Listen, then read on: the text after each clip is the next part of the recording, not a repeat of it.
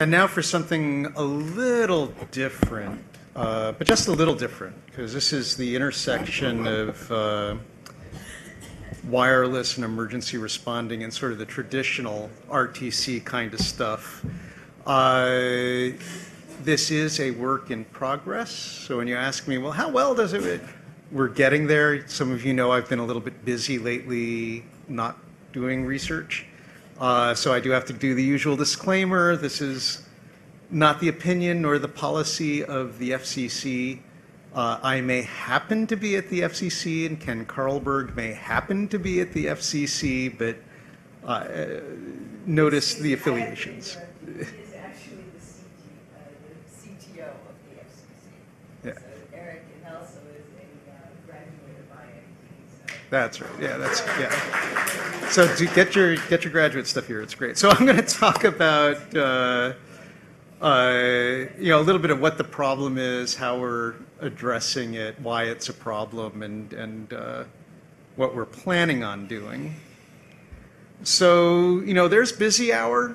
We've done telecommunications engineering, and then there's who knows what this is. I'll give you a hint. You're seeing a lot of pink hats.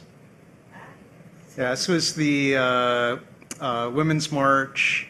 I think I was probably because this was the that was still Constitution Avenue, but it was a lot closer. I mean, I was probably about way out here. So a lot of people, and yes, the communications industry said, hey, it's the inauguration. We're going to put a whole bunch of mobile cell towers to be able to deal with crowds, except this wasn't on the mall. This was on Independence Avenue, a few blocks away from the mall. So you can imagine cell systems were totally swamped. This one? Anyone know what that one is? That was the Boston Marathon bombing. So at the finish line, all of a sudden, everyone's calling 911. This one is a little bit of local to DC imagery, so that's obviously DC. But this was, I think, 2011. Does anyone was in DC in 2011 and remember what happened? So we had an earthquake. That's where the cathedral, the top of the cathedral fell and all that. And again, everybody out on the street all at once. It's a flash crowd.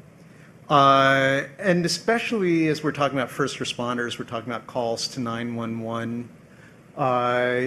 These are the times you expect a lot of people to want to make a call all at the same time. And the problem is with the current communication protocols, the user elements, basically the phones, can't even log into the network to say, hey, I want to make a 911 call. I hate to say this, but there's still some PSTN think. Here we are 12 years into IPT-COM, and we still have telephone networks that think, well, it's a really dumb edge and a really smart core. So there's, and by the way, yes, there's the other ARP. As I was getting into 4G and 5G wireless, ARP, I know what ARP is. Oh, that's not my ARP.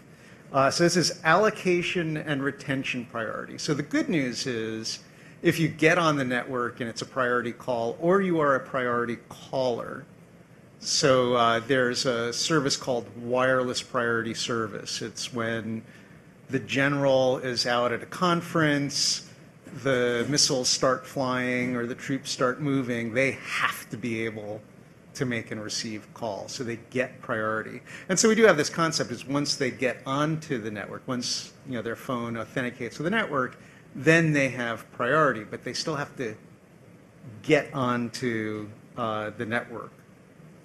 And of course, what this ignores is as you're getting onto the network, you're just any old user. Even if you want to make a 911 call, even if you are a priority user. I mean, once you're in, then it's cool. You can preempt people and all that, but not cool before you get in. So I mentioned wireless priority service. The idea, since we are moving into, finally, I said there's still some PSTN think, but hey, we've got this IP packet switch network, and again, the reality of it working almost all the time is a lot better than it's guaranteed to work none of the time. I mean, supposedly Bell system guarantees. And so we established these 16, we call them access classes. And basically, normal users, when you pick up your phone and you make a call, basically the phone will randomly pick a value between 0 and 9. And so that deals with like people saying, oh, look, I'm at the Women's March, right? As opposed to, help, the person next to me just had a heart attack. One of those calls has to go through, the other call kind of should. And by the way, if everyone's taking pictures, so you kind of randomly pick who gets to go, which is, it's a fairness kind of algorithm. But then when you get to those access classes 10 to 15, those are the calls that need to go through. Unfortunately, your 911 call is 10 because, yeah, they still expect the general to get through before the 911 call. And oh, by the way, 10 will try and try and try again, whereas like 14, it's supposed to always get in. You may have heard, and we've talked about this over the years, FirstNet, which in the United States, public safety network, pretty much all the devices come in trying to be in 14, but they'll fall back, on the FirstNet, but then they'll fall back to the public network, but again have that higher access class. A great way of doing spectrum sharing, by the way, instead of allocating all that bandwidth to public safety all the time when it's not being used, regular people can use it. It's an efficient allocation of resources, but then when bad things happen, that public safety need can still use that bandwidth. So, we have to do something new when we're researchers. So, like we just said, oh yeah, we know how to do logging and all that. Let's do the blockchain thing because it's got these properties. So yeah, we kind of know how to do priority. Let's talk about 5G. So 5G has this concept of network slicing. This idea that I can share and use infrastructure. So like one base example of that was like the FirstNet example I just gave, that we're sharing the infrastructure, but that's at a very granular level. I'm either on the FirstNet network or I'm on T-Mobile or Sprint or AT&T that happens to get some priority. And there, in 5G, we can now split things like have people share actual spectrum, they can share base stations, they can share at the network layer. So we can actually have, like in a rural area, AT&T and Verizon can actually share a tower. The way it's done today is they share a tower and they both put antennas on it. Well, now and they have to have different spectrum. Now we can basically create a virtual, it's just like we've been talking about this for 20 years. We're actually doing it now, finally. And then all the way up to the service layer. And again, the vision there was, well, obviously you would use, an AT&T customer would use AT&T's CSCFs, a T-Mobile customer would T-Mobile CSCFs. And oh, by the way, we can even make it easy for virtual network operators to then all the way down share all of this infrastructure. And engineers being engineers went, well, what would people want to do this slicing for? Create this virtual network. And I know what we're going to create it for. we're going to create it for different types of media. Because we know real-time interactive video has high bandwidth, modest latency, and okay jitter requirements. Real-time voice, low bandwidth, but very tight latency and jitter requirements. So we'll create these slices so that, and then we'll do access control, the marriage of the best or worst of the PSTN to the IP network. That, we'll guarantee the bandwidth for like that voice call, so it's got, really good quality. And so basically what's standardized in 3GPP are what you'll see here, MTC, which is machine type communication, which is yet another way of saying Internet of Things. Critical MTC, so that's ultra low latency, and that's where you start thinking of autonomous vehicles, things like that, where again, it's Internet of Things, but the message has got to get through, and it's got to get through in really low latency. Massive MTC, this is all of your temperature sensors in homes and all that. Not so important it gets through, but there are gazillions of them, and in a sense, that slice is almost to keep them off of the other slices. And then MBB, mobile broadband, because, man, we're going to get our YouTube really fast. Again, the key issue here is that these service slices are built around the service. So, for example, you may have heard of the term V to X, so vehicle to the infrastructure. That's great, but there's no distinction between I'm ordering a pizza and going to pick it up and a first responder trying to get a notice to you, hey, this is huge from the public safety community. There's an accident on the side of the road. The first responder is out there. Please tell the cars around so they don't hit the first responders. David, didn't it just happen like last week? A first responder got hit in Maryland, I think? Yeah, and that's like less than ideal when the rescuer needs rescuing. So the other bit about this is these things are kind of set up beforehand. They're not dynamic. I subscribe to the massive machine-to-machine communications. I subscribe to the video service. So that sounds like I'm almost ready to tell you the problem. Last bit, so this is just, again, more of that.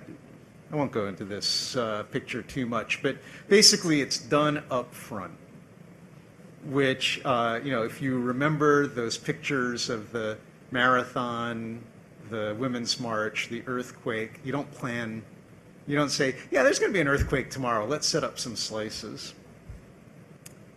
And the IETF, everyone wants a piece of network slicing because it's cool. Working on protocols to allow for how you do this provisioning. So what we feel is that we can put all of these pieces together and come up with dynamic slicing for first responders. So what are we trying to do? We're trying to optimize that slice creation and then allow sensing.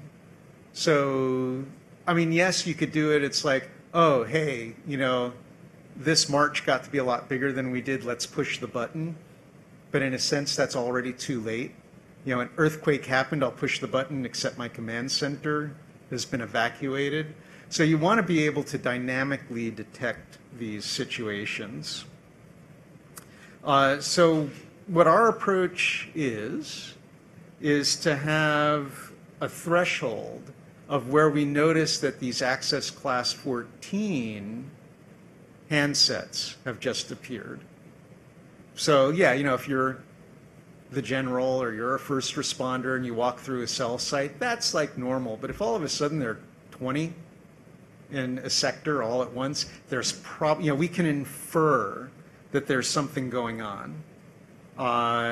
And to use that to create or expand a first responder slice. and that it's dynamic. You know, as they leave, we can again free it up. Because again, the optimal use of the spectrum, because after the event happens, yeah, people will probably be taking pictures. You know, nothing to see, or, oh no, I'm going to put that on Twitter, right? We don't want to block people from doing that, but we don't want that to block the first responder. As we're talking about first responders, though, there are a couple of security issues. One thing is we can't totally rely on, you know, the packet says I'm a first responder, trust me. So this is a thing, this is again into our work in progress. You know, since right now pretty much anyone can kind of say, if you can get at the firmware of your phone, you can say you're access class 14. Looking at ways of how to defeat that, because that would be an obvious, like, terrorist kind of thing. Saturate the network with priority people, set off a bomb, and then the real priority people can't get on because the network thinks they're already there. We do show how easy it is to basically find out, to see what a first responder looks like, and then be a first responder. That's about $2,500 of eBay sitting on that seat there of a software-defined radio. So it doesn't take much. And of course, those prices are coming down. So that was some of our prior work. So you'll be shocked to hear we're not planning on building this and setting off a bomb to see what happens. Our next step, so this is the work in progress part, is to simulate both the protocols for doing the dynamic slicing, but also to work on the algorithms, because we have some moving average hysteresis hypotheses that will work for this, but we want to actually try it out. The principal mode here we were going first on was VoIP. But again, one of the motivations is a first responder takes a picture or takes a video. We don't want that to be classified as YouTube. We want that to be first responder level. And then, of course, feed stuff back to the community. So with that, I'm perfectly done and no time for, or 5